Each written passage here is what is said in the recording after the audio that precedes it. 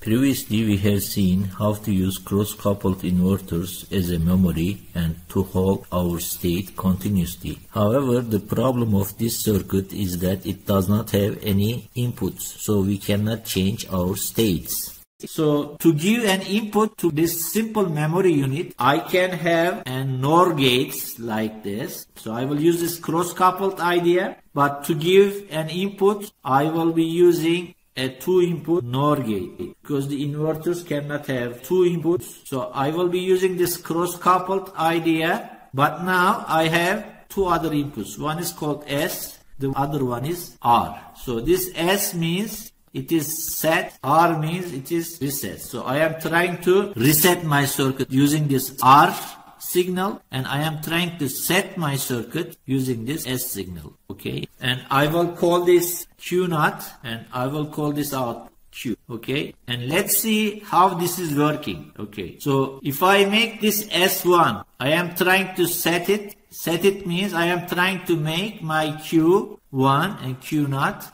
0, right? Q and Q0 needs to be inverse of each other, not of each other, right? So let's try to make this circuit set, right? So if I put a 1 here, a 1 high logic here, right? If I have a 1 at the input of an OR gate, I don't care what is this input, right? This input could be 0, it could be 1, but since this input is 1, this is the dominant, and I don't need to know about this, so don't need to know this, right? It could be anything, it could be 0 or it could be 1. Initially, whatever its value, I don't know, but whenever I make this 1, then this Q0 will become 0. Since this is an OR gate, right? A 1 input to the OR, the output is 1, but then we have this NOT here in the NOR, and then I will have a 0. So this one will make this output 0, and 0 I will have it here, right? And then let's assume my R signal is also 0. So this is my S and R, my inputs, and I can control them. So I am making S to be 1 and R signal to be 0. If I have 0, 0 here, then I will have a 1 here, right? And then this Q will become 1. And then this one will go to this input and I will have a 1 here. Once I have a 1 here, right? I could have still 1 in the S signal, or I could make it 0. It doesn't matter now, right? Now I have a 1 here, so I will have a Q0 to be 0. So using this cross-coupled NOR gate, I was able to set my output to be 1, right? So I made S is equal to 1 and R is equal to 0, then this made Q to be 1 and Q0 to be 0. So this is what I did. I set my output to 1. So also we need to make our memory units to be 0, right? So let's see how I can make this structure 0. Let's erase all this. So given this circuit, right, I am trying to make my output 0, right? So I am trying to reset it. So in this case, I will make my reset input 1 and I will make my set input to be 0, right? So I either make my circuit set or reset. So I cannot make both S and R 1 at the same time. So while I am resetting, I make my R input 1, S input 0. So let's see. Let's start from this reset signal, right? So I have a 1 at this input and I don't need to know the other input. If I have a 1 here, then I will have a 0 here. And this 0 will go to the top NOR gate. And I have at this NOR gate, I have 0, 0. And then 0, 0 will give me 1 here. And I will have a 1 here. And 1, 1 will give me again 0. So my Q will be 0. And my Q0 will be 1. So as long as I have this configuration, my Q output will be 0. So if I do R1 and S is 0, then my Q will be 0 and my Q0 will be 1. This will be resetting my Q to be 0. Although we do not show in this circuit, you can think that we have a capacitor here and we have another capacitor here. Also, these gates, they have internal capacitors, okay?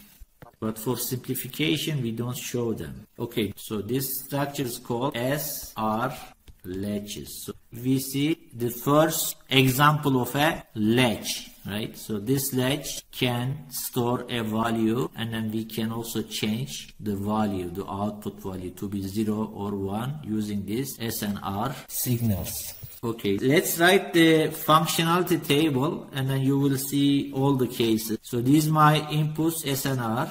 Okay, and 4 possibilities are 1 0. So this is the set case, 0 1, reset case, 0 0, and 1 1. So the outputs are the next value of my output and then next value of my Q naught. So we already see this 1 0 case, right? If S is 1, R is 0, I will have 1 here and I will have a 0 here. So this is my set state.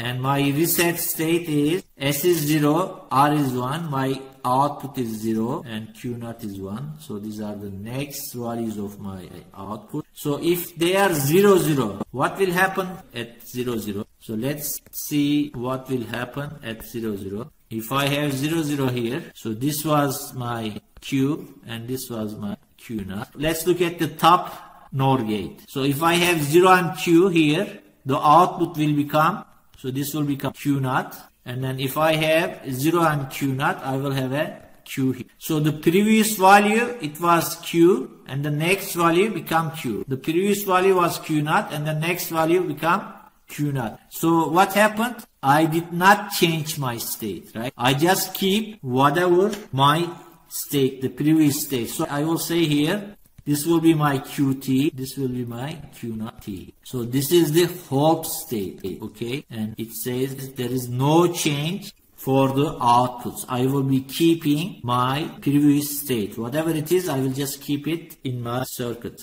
And 1 1 state. So although we can drive our latch at the same time with S is 1 and R is 1, we call this state forbidden state, okay? You cannot drive this latch at the same time with S is 1 and R is 1, right? You either set or reset your latch.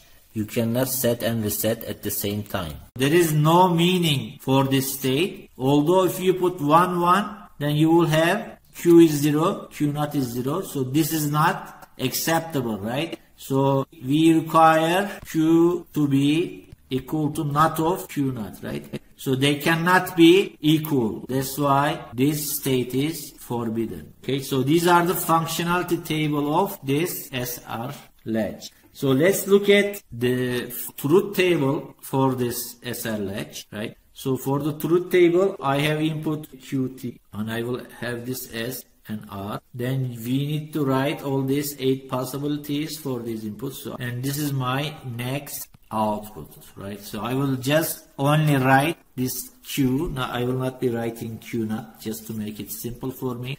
So in this state, so this is my hold state, right? Because I have S is 0, R is 0. If Q is 0, my next Q value will be 0, right? Because I am not changing my state. This Q, the previous value, will become my next value. So this is my hold state.